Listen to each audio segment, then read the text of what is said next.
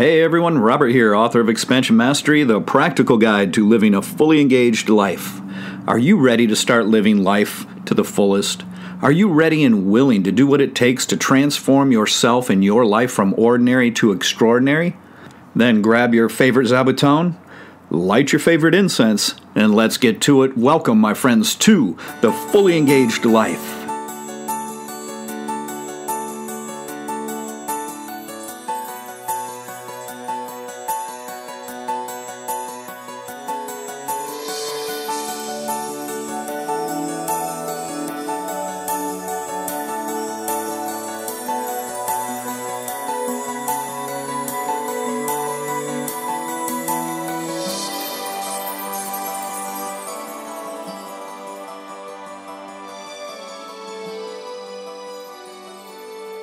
Welcome back to the show, everyone. I hope that you are enjoying the new series, drawing upon the practices contained in my book, Expansion Mastery. And hopefully you had an opportunity to practice that first one and to see just the practical and natural nature of these things, because that's what it is. It's about our humanity. It's about tapping into the potential that we have as human beings and connecting more deeply to nature, to the universe, to everything around us, as well as to the various levels of our nature, our body, our mind, and our essence. So what this series is doing is I'm going step by step through all of the practices that I presented in my book. I'm going to explain a little bit differently what they are. The same exercise, same practice, but what I'm going to do is give you a little bit more information and maybe even help you understand them from a different perspective, as well as just giving you insights from my own experiences with these practices that I still do in one form or another. Now, I know that a lot of people don't think of physical movement and things like that as being part of our spiritual practices. We have a tendency to have this incorrect belief established in our mind that anything spiritual has to be seated on the cushion, and that's all it is, right? Is just seated in some form of meditative practice, but that's not true. That's really not true. There's more to it than that, and we need to engage our body because it's so directly linked to the mind, and we need to use the body and the mind as a way to then go into reestablishing this sense of connection to our essence, through our consciousness, right? And then the idea is to bring all three of these into balance and live life in that fully actualized state where we are fully engaged with our physical body, our mind, and our essence. Okay, so let's get into the exercise, or as I refer to them in my book, challenge number 2. This one is called Stretch the Body and Jump for Joy. Now, like I said, these are practical exercises, so stay with me because it isn't about being foofy and silly. These things have tremendous benefit. So let's start with the first things first and go into the idea of stretching the body. So in my book, I refer to the Dragon Body exercises, and this is a very specific set that I was taught in martial arts. It works very well. I do basic Daoyin exercises, and then I do the Ryu Taiundo Dragon Body exercises, and that's my regimen. These are the ones that I found I like the best and I get the best benefit from. But there's a ton of different stretching programs out there. What I encourage you to do is to find one that appeals to you and then stick with it. I was having a discussion the other day with one of my students, and I was telling them how we have to resist the urge to be distracted by every new system that comes out, and instead get one that appeals to us the most and then stick with it. I know everyone likes to attempt to reinvent the wheel, but let's face it, stretching is stretching, and there are right ways and wrong ways. So make sure that you check it out, run it by your physician or whatever you need to do to make sure it's a good, solid system and that you're physically capable of doing it without injury.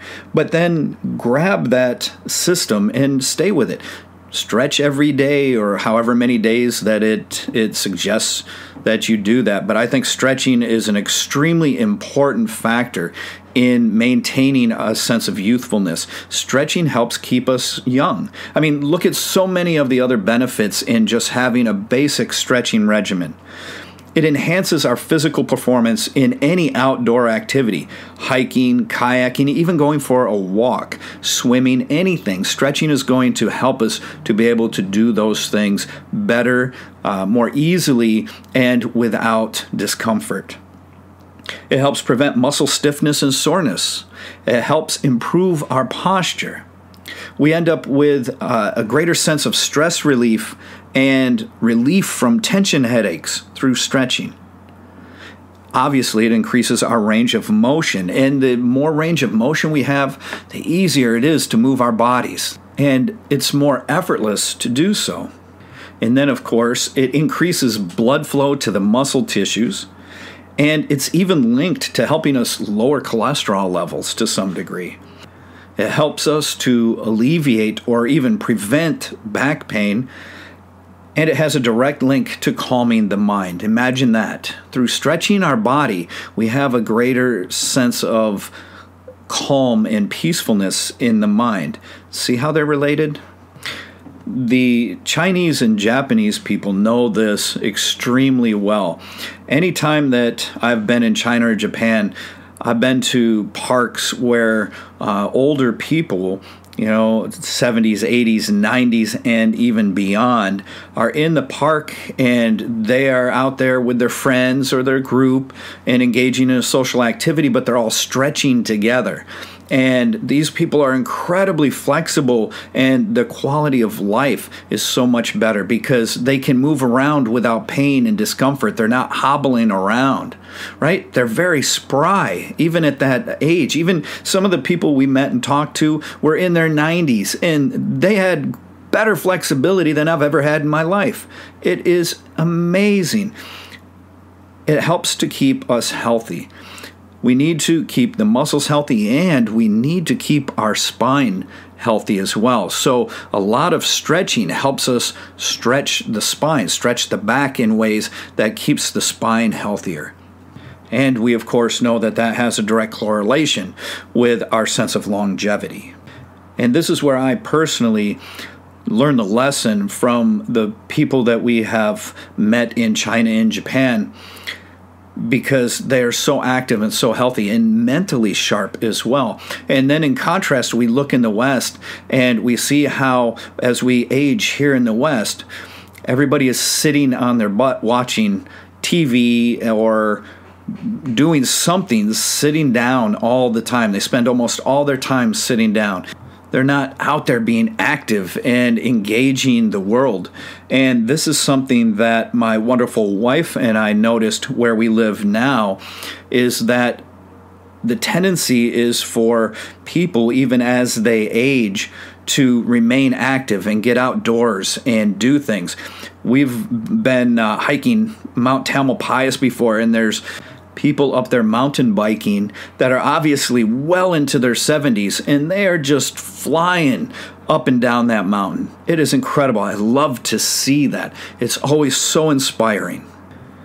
We have to understand that just because we age doesn't mean we have to sit and rot away, becoming decrepit and unhealthy, not enjoying our life anymore. We can still be out there living, and stretching will help us to be able to do that. So while I give you an example of what I use, to share what I use personally and what I know, I recommend any good stretching program. But, do your homework. Make sure that it's a good program, that it's not something silly that somebody that doesn't really know what they're doing has put together. In the case of I like to stick with more Marshall-based stretching programs that I have learned in China and Japan and continue to study. But everybody has what appeals to them, and it doesn't matter what it is. I know yoga is extremely popular right now, and you get some good muscular stretching in that as well, as long as it's a valid program. If you're doing the thing where you're holding on to your dog the whole time or drinking beer, so just don't even bother. I mean, they're all coming up with these silly gimmicks that diminish the effectiveness of the actual exercise and what yoga is meant to be. So make sure you're getting a good program. Make sure that you go there and observe, and that it's a good, valid teaching and not some marketing gimmick. And of course, always check with your physician before you engage in any physical exercise. Make sure that you're okay to do that. And start out slow. So many people are in a rush and they hurry, and then they end up pulling a muscle, or they get so sore that it deters them from engaging in the exercise anymore. My recommendation is to go nice and easy.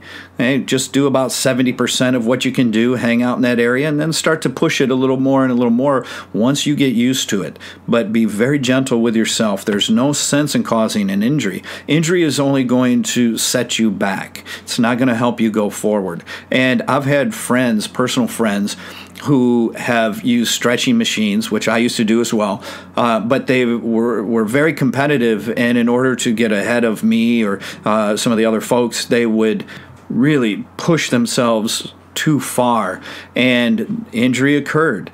They ended up blowing out their back and having very serious back surgery from that. I myself have torn hamstring muscles from pushing it too much. So avoid those mistakes. Just do a little bit at a time and stay healthy. And one important and often overlooked component with stretching is breathing. Make sure to coordinate your breathing with the stretching, and that'll also correlate with how it improves your posture, right? So if we have good posture, we are incorporating our breath and then engaging the stretch. Now you're getting tremendous benefit. And then the second part of this exercise is jumping for joy.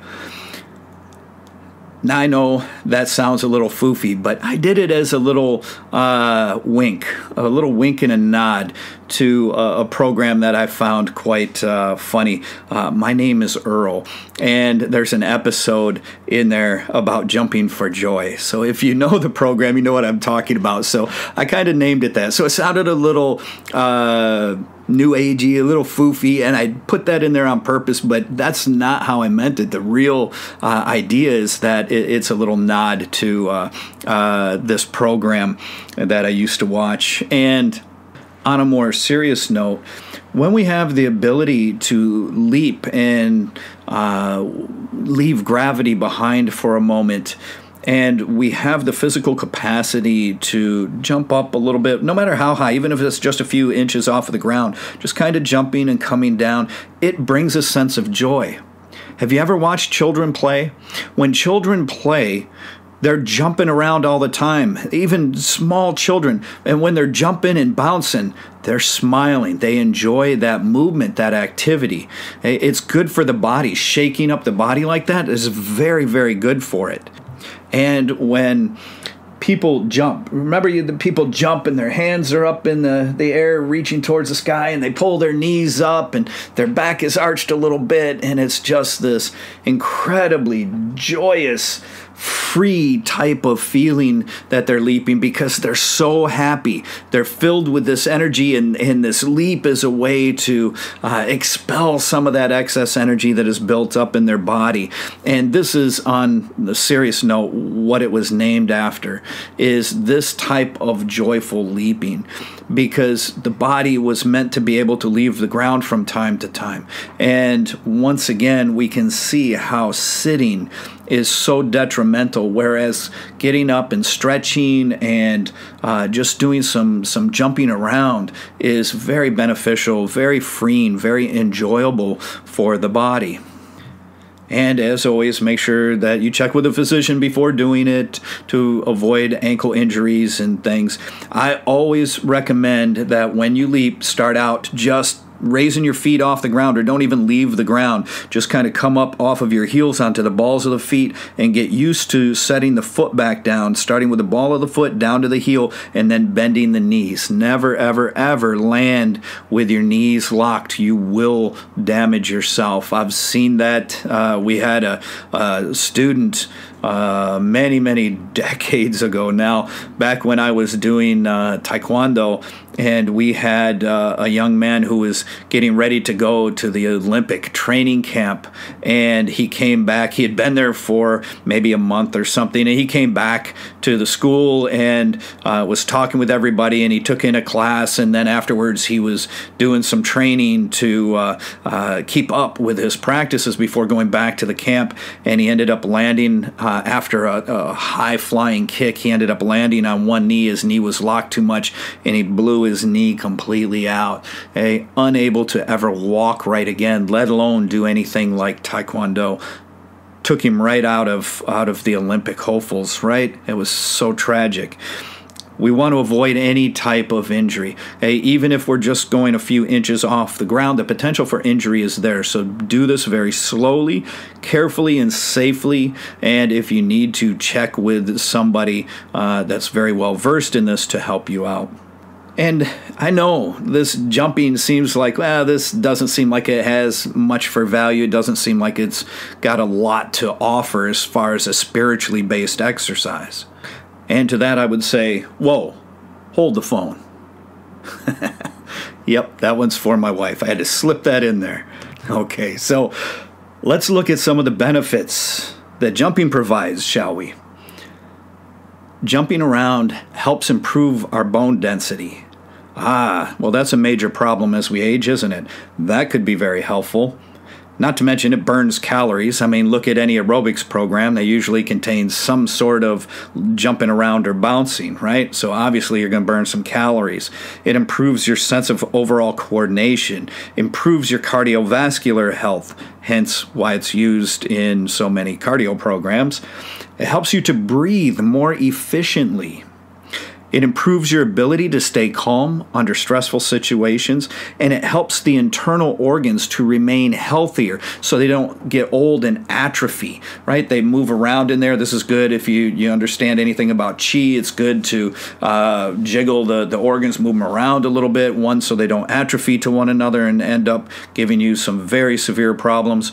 And it allows for the Qi to then encapsulate around the organs better as well. I mean, so many benefits. Plus, let's face it, it just feels good. It just feels good.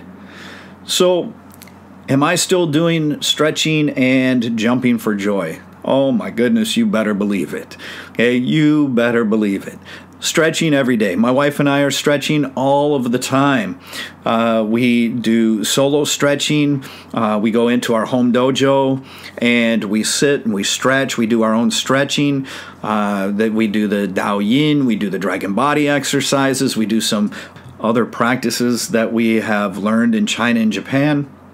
And then we partner stretch. We help each other to really stretch it out. And you got to be extremely careful with that. But her and I do that. So we get to stretch together and help one another this way. It's really fantastic. Plus, we really enjoy doing everything together anyway. So this is just one more way we get to do that. And then the leaping. Well, in some of the martial styles in which we train, my wife and I, leaping is a part of the actual system. So we get to practice leaping a lot.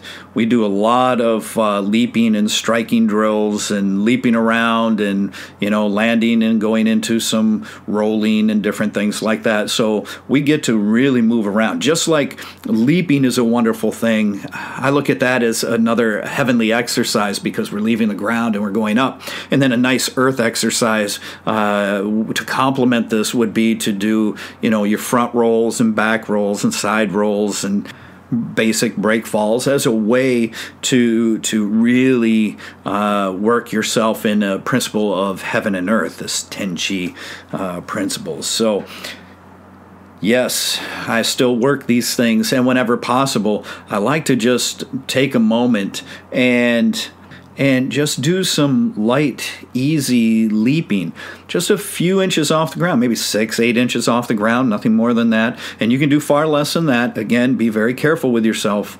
But I like to go about 6, 8 inches off the ground and just kind of hop, just kind of bounce up this way and really get to work my ankles and my knees and just have some fun with it. Keeping light. See, this helps us stay light on our feet. This helps us to lighten up. As we walk around, we're slamming on concrete all of the time.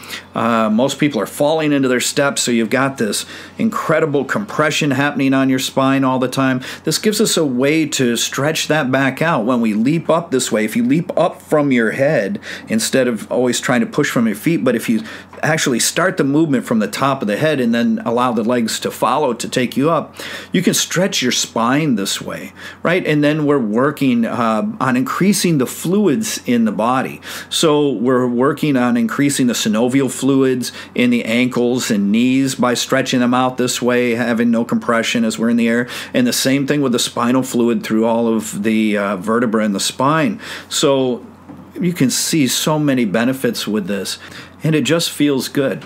And one thing that I really enjoy is I can tell when my wife's really excited about something, because all of a sudden there'll be more bounce in her walk than normal, and she's up on her toes a little more. And it always makes me laugh to see that, because I take such joy in knowing that she's excited and happy to such a degree, and it's wonderful to see. But see how it's all the energy welling up inside her, and her body wants to go up, and it wants to bounce, and that is fantastic. It's when we're walking around and feeling heavy and sluggish, and that's just not healthy. So you can see that these things are helping us to improve our physical health. It's pretty hard to actually get anywhere, to progress with meditation when we're in physical pain and discomfort. If our body is not right, if our mind is not right, then doing anything that connects us to the spiritual realm is extremely, extremely difficult. So this is another reason why we want to work on getting our body into proper condition to facilitate holding the postures and different things like that as we engage in our spiritual practices. Now, one of the other things with this light jumping around that we're doing that most people forget or neglect is to make sure you have a good pair of shoes. Okay, go to somewhere where the people actually know about tennis shoes, because most people don't realize that tennis shoes, the inside soles are built, to tip your foot one side or the other, depending on your arch and all of these things. And some shoes are made for this type of activity, while many are not. So make sure you go to somebody that's not just trying to sell a pair of shoes on commission, somebody that doesn't really know what they're doing or just likes them for the style. You might want to find a store where they have people running it that actually know what they're doing and what their products are about. And if you get a good pair of shoes, I've stressed this to my students for many, many years. I mean, at least the past 2 decades, I've been openly stressing this to people. And I have had so many students come to me and go, "Oh my goodness, you were right. I was having this problem and that problem, and they got me in the right pair of shoes. They were showing me how my other pair of shoes had an insole in it from the factory, right, where the way they came, that was actually accentuating my problem, and this will help correct it. And my knees already feel better. My hips already feel better. My ankles already feel better." See what I'm saying? So be very, very mindful about the shoes you buy. Get the right tool for the job. And of course, you'll be able to use those shoes when you're doing, your aerobic activity or hiking or whatever it is too. So make sure that you get the good shoes for the job, and you're able to use them for a variety of purposes. Now, if you want more details on this and exactly about the stretching that I'm doing, I did detail it out in the book, Expansion Mastery. So grab yourself a copy of that, and you can actually go through there and read step by step one of the stretching programs that I engage in and I really like. No, I did not develop it. It's been around for a very, very, very long time. And that's one of the things I like about it. Tried and true, right? So get up and move. Get up and move. And while you're moving, you can get up and move to www.expansionmastery.com. Check out my all-new website. It's really great. There's some new content on there. I wrote a couple new really good articles, I think, that I posted, so check those out. Make sure that you're sharing these podcasts. I'm seeing that more and more people are starting to share it, and I am so grateful for every single one of you for doing that. Thank you very, very much, and I mean that very sincerely, because it's only together that we will be able to maintain a sense of authentic spirituality and get it to the people at this time when we all need it most to help facilitate the great consciousness shift. Let's help everyone wake up, and let's continue to awaken ourselves in the process. Also, do the social media thing and subscribe to my YouTube channel at Robert D. Bessler, where you can find the podcasts.